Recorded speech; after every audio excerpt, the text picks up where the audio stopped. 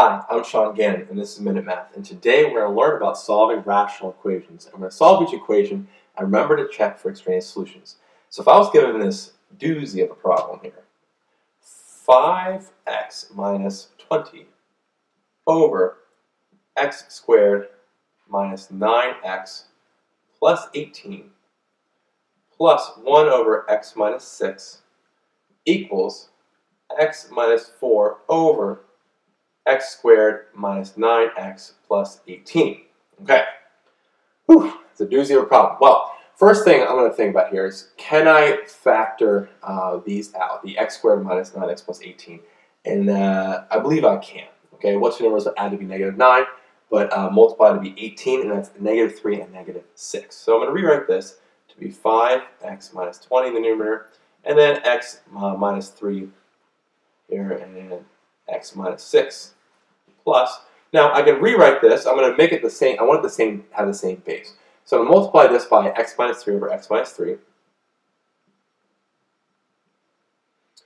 And then we're left with what's the denominator. There's a 1 up here. Let me write that up. 1 through times 1 times x minus 6. What was left there, same base, equals x minus 4 over, factor out that denominator, which is x minus 3, right, which we already did, x minus 3 times x minus 6. Okay, so now that we have the same base, I can combine the two, the numerator and the denominator. So now I have 5x minus 20 plus x minus 3 over the denominator, x minus 3 times x minus 6. And that's equal to x minus 4 over x minus 3 times x minus 6. It's getting crazy here. Well, now I can multiply both sides by that denominator. And what that does is basically eliminate them. So we have x minus 3 times x minus 6 over 1, multiplication, and then x minus 3 times x minus 6 over 1, multiplication. That eliminates this, leaving me, and I can simplify this, 5x plus 6, x is 6x, and negative 20 minus 3 is minus 23, equals x minus 4.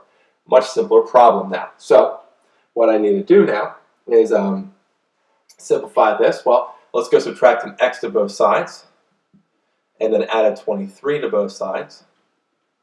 And that leaves me with a 5x equals a negative 4 plus 23, which is a 19, and then divided by 5, and we're left with the fraction here. Let's go over here. X equals 19 over 5. Okay, so I'm going to kind of write it over there. And there we have it. But now I need to check my work. So to check my work, since I don't have space here, I'm going to erase here for a second. So to check it, I'm going to plug 19/5 in for every single one. Plug 19/5 into every single one of my x's. So we have 5 times 19/5 minus 20 over 19/5 squared minus 9 times 19/5 plus 18 plus 1 over 19/5 minus 6 equals 19/5 minus 4 over 19/5 squared minus 9 times 19/5 plus 18. Okay, so now I'm going to use my calculator. I'm going to simplify basically everything one step, or the numerator here. So 5 times 19 divided by 5, subtracting 20 from that. So this becomes my, oh my goodness, I can't believe I used my calculator. 5's cancel, give me 19. 19 minus 20 is negative 1. Okay, I just rushed too quickly to the calculator. Denominator, 19/5 squared minus 9 times 19/5 plus 18, my fraction, gives me a negative 44 over 25, plus here, 1 divided by 19/5. Insert parenthesis there, I'll need it. Minus 6, the denominator, comes out to be a fraction here of negative 5 over 11, equals, equals this here, 19/5 minus 4. The numerator comes out to be a negative 1/5 over the denominator, which we already found right here to be negative 44 over 25. So let's go see if we can simplify this. What's this one plus this one?